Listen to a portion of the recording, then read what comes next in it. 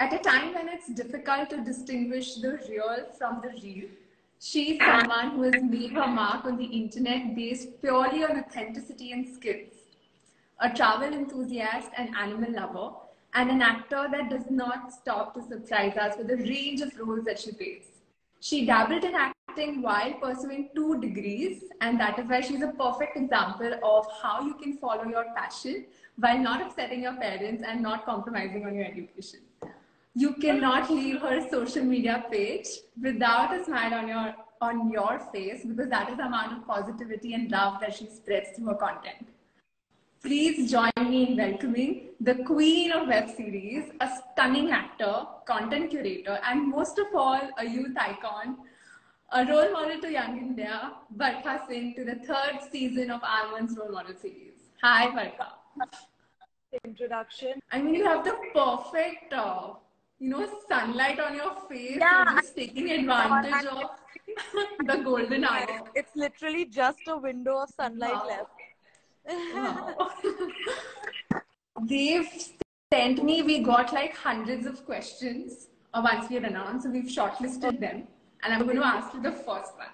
The first one is that everything that this generation, Gen Z, consumes, like from fashion to current affairs, from entertainment to education, everything, most of it comes from social media. And this also includes their choosing of their role models. That also comes through these reels, right? Yeah. And a lot of young boys and girls, they look up to you as the person they want to be it your accomplishments or the way you carry yourself. They aspire to be the next Barkha Singh. Oh God. So out of everything that you've done, your journey, who you've become today, what is that one thing that you would like these young girls and boys to pick up from you? I think if it was one particular thing, I have to say, actually, can I say two? Because yes, both have to go hand in hand. Okay, so one would be to be brave, because it does take a certain amount of guts to put yourself out there. And I understand, because I have also been there. I understand this kind of hesitation of thinking that, oh, am I stupid doing this? What will others think of me? What will work? What will not work? So one, I think we should just shed our inhibitions, especially when it comes to what we want to do and what we're passionate about. One is that, and two is you have to be persistent. Because we're talking about the generation of today, grown up on social media, we are used to instant gratification. We want everything to show results immediately, right? So, we need to understand as people and as content creators or as actors, everything is not going to happen overnight. And you have to be consistent. Even in my profile, who are part of life just now, some reels perform really well, but not all reels perform well. Every single thing can't perform well. So if something doesn't perform well, I can't sit back and be like, oh God, I'm going to stop creating content. No, I have to continue to create content, and that actually takes a lot from you to keep going even in times when things are not going well. So yeah, just being persistent and just putting yourself out there without thinking of what others are going to say, I think are two things that I would really like to share with the people who are aspiring to content creators. It's so good to hear a content curator talking about this generation of instant gratification, because that is something that we see, and this is something that kids are picking up from content curators. But it's so good that coming from a content curator to say that it's not, you cannot get instant gratification. Yeah, like nothing you want to sustain for a long time. It's okay, so let me get a hardcore content creation example. If you want to become a good content creator, you have to create for yourself. You have to find a way with which your audience connects to you, right? But I can also be a creator who does OnlyFans. So that will give me instant gratification. I will immediately get a lot of followers, but have they connected with me? Have I built a community? That doesn't happen overnight. That's a very long time. So yeah, that's one example, real life example I'd like to give when we talk about something is instant gratification ever. I'm sorry, I'm going to have my coffee. No, please do. No, that's great. Because this is a generation of, hustle culture and instant gratification. So it makes sense. And it is important that they realize that having the dream of becoming a content curator is not just glamorous. There is so much of effort that goes behind it as well. So yeah. Um, there's also, especially your journey, it's very unique. Usually people who are content curators then shift to acting. However, for you, it's been the other way around. Yeah. You were an actor, and that, garnered a lot of love for, and then they came to your social media page, and you continued your acting while also pursuing content curation. I'm sure these are two different career paths. I mean, both of them do overlap, but they do have some difference. If given a chance, which one would you choose if you had to choose? You're gonna ask me that. I was dreading. I was like, Anjali, don't ask me that. But the most unfair question ever asked. I tell you how it feels like. It feels like someone's asking me, would you like to choose the left hand or right hand? But because Oh God. so dearly. Because I'm going to tell you something point. Only a stupid person is going to pursue two full-time jobs at one time. But that stupid person is the person who's stupidly in love with what they do, right?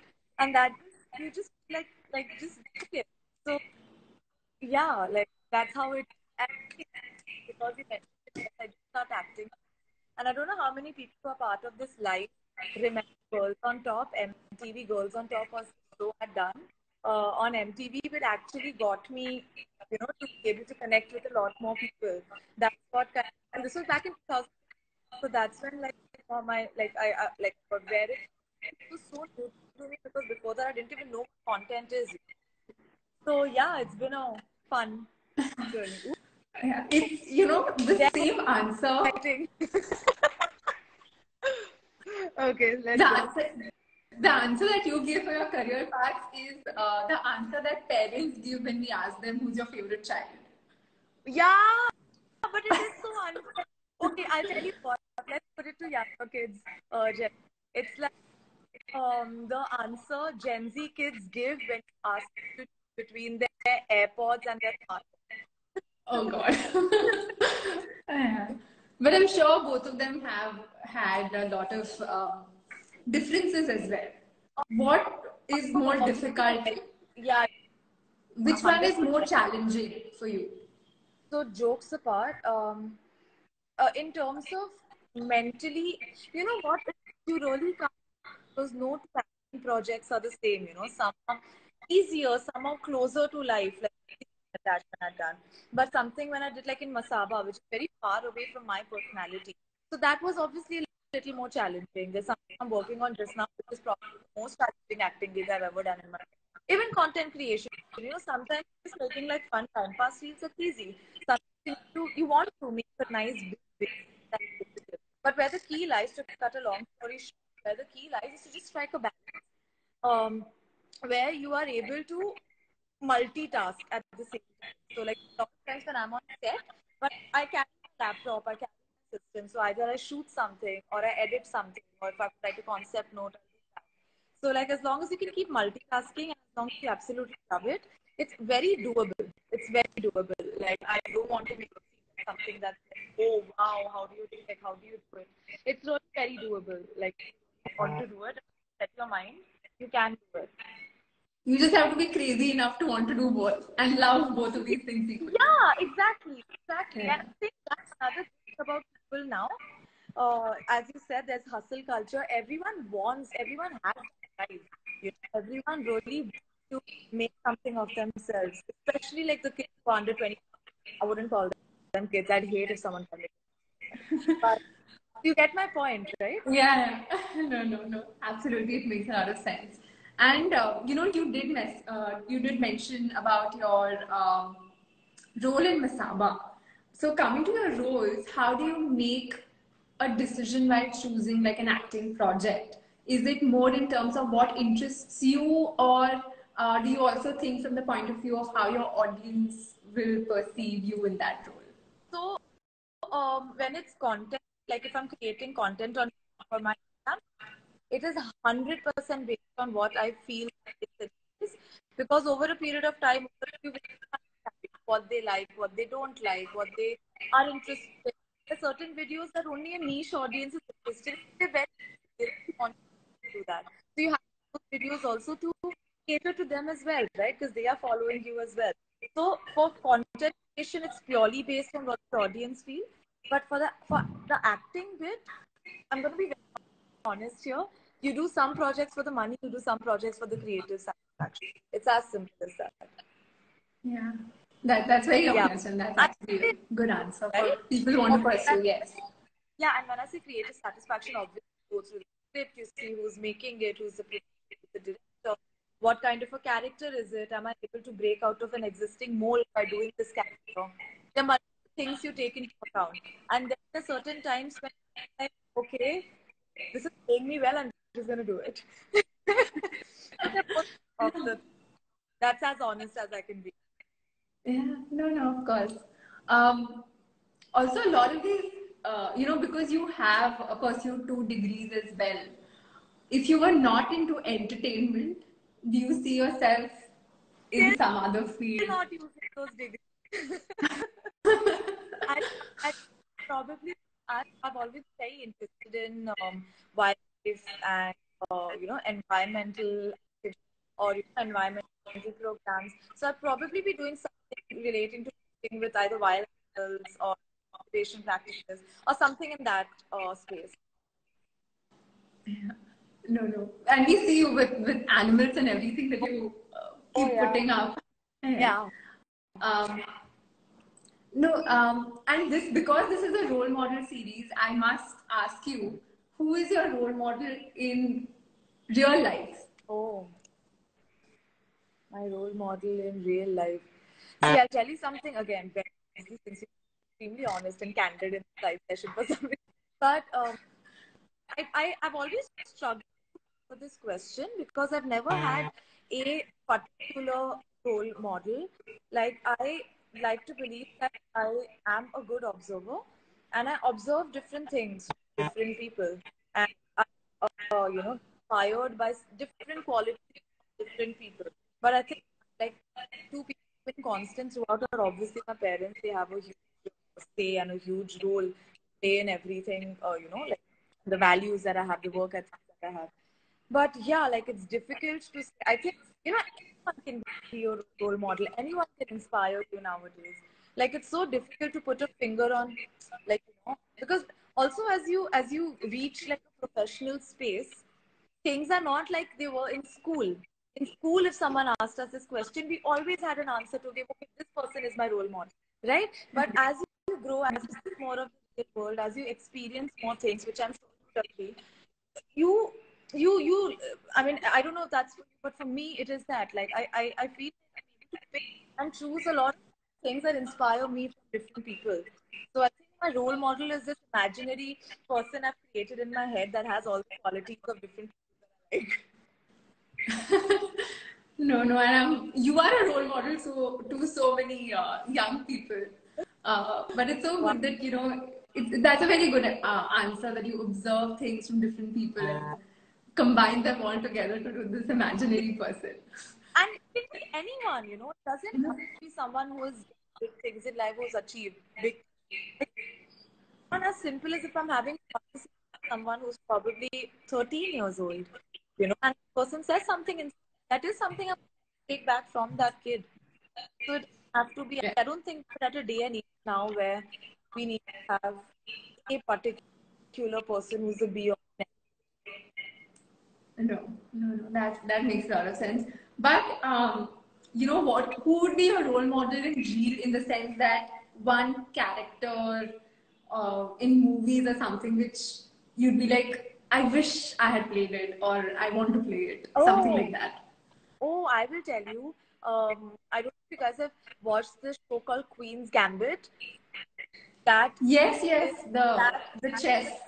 Yeah, that one, the chess one, exactly. That is a character I like to play. And another one I've always really wanted to play is from this film called Gone Girl. If you watch this film called Gone Girl, like the little, like, whacked Yeah, out but girl. that's too dark. Yeah, but like, that's not something I really want to do, because I've done a lot of romance, a lot of comedy, a lot of sweet stuff. So for me, I was mentioning this earlier, that to break out of your mold, gotta do. So like for currently, just now, what I really want to be like a Gone Girl or something. It'll be so much You're fun. the perfect character for the girl next door. And seeing Right? somebody like you play someone like in the Gone Girl character would be so interesting and so Fun. unexpected. So that would be really nice. Yeah. No, that's great. And I'm sure, and something like Queen's Gambit in India would be amazing. Amazing. Um, I was hearing one of your interviews, one of the podcasts you've done, and if I'm not wrong, you did mention that you prefer content curator to influencer. Yeah. Why so? Like in a generation, where everybody wants to be an influencer, and then Yeah. you who are an influencer saying that I would rather be a content curator and not an influencer. See, honestly, at the end of the day, these are just tags and labels that we give ourselves and give each other. But like, if I have to get details of it, I don't know if I actually know the amount of influence I have, right? Because there is no tangible representation of it.